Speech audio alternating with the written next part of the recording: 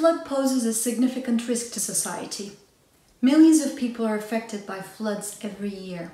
And when we look at the locations of catastrophic flood events, you can see it's a global risk that we all need to understand, quantify, and mitigate. Flood is inherently a very complex peril to model.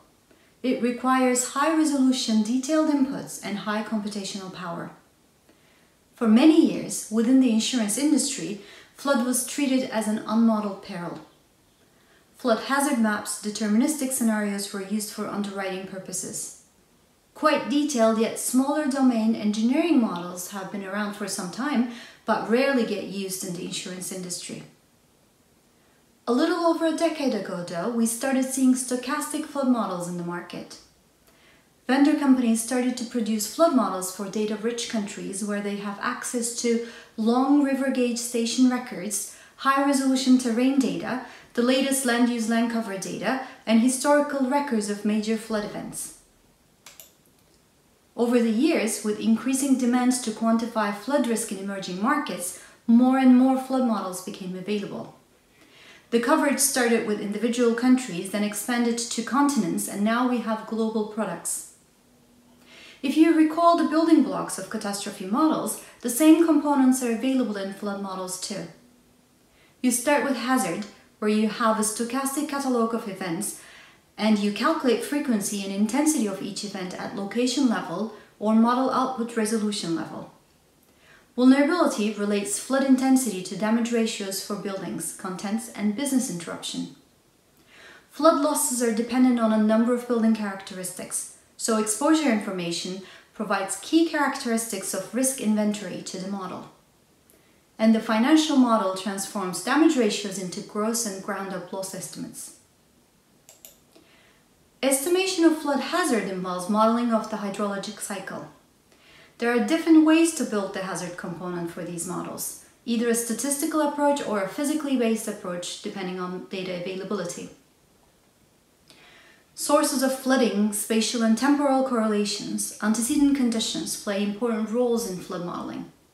You really want to capture these natural processes well for a realistic representation of the entire system. When it comes to flood events, in addition to these natural processes, human interventions can change their course. Maintenance of flood defenses, operations of dams and reservoirs, navigation canals, political decisions on building structures or upgrading the existing ones are hard to simulate in a model. These add complexities and uncertainties. As more of these models became available, the need to understand the strengths and weaknesses of each became quite important. There's no perfect solution out there, but wisely choosing fit-for-purpose models and properly interpreting the results became critical for decision-making.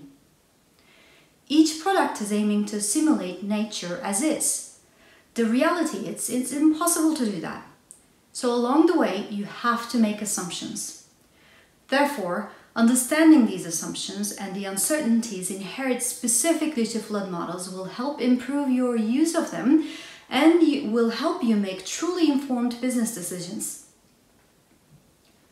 What we are still lacking are high-resolution, current global terrain data, river gauge stations in many countries, complete and detailed global exposure data.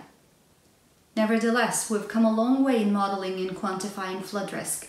We have state-of-the-art models where location-level stochastic outputs are available with multi-peril correlations for different countries. However, when we talk about flood risk, we also need to talk about the many weather events that combine wind and flood damage. It is key to capture different sources of flooding, such as inland flooding, storm surge, and tropical cyclone-induced flooding to understand the big picture.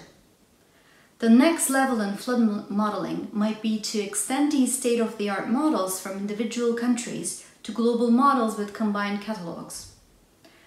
We also have to recognize that catastrophe models are imperfect tools for decision-making. From input data to model methodologies to model assumptions, there are many sources of uncertainty. Identifying these sources and understanding them and communicating them with the users still remains a challenge. We build these models to quantify risk differentials on a year-on-year basis, using historical data in a stochastic framework, assuming that we capture the current climate.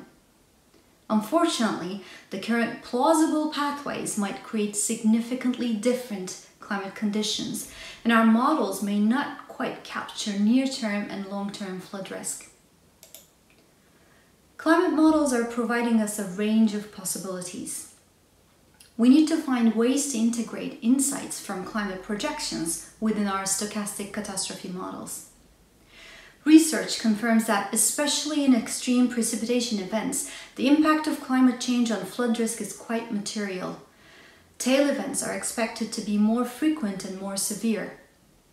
Currently, our industry is exploring ways to incorporate the climate change impact into decision-making processes through stress test scenarios and running climate condition catalogs based on historical data from the recent past or based on a climate model projection for a specific emission scenario. Still, the insurance industry is at the very early stages of using climate model outputs for flood risk assessment. Academia, on the other hand, has been focusing on understanding the impacts of climate change for more than 2 decades now. I think that's where academic and business interaction will be a game changer.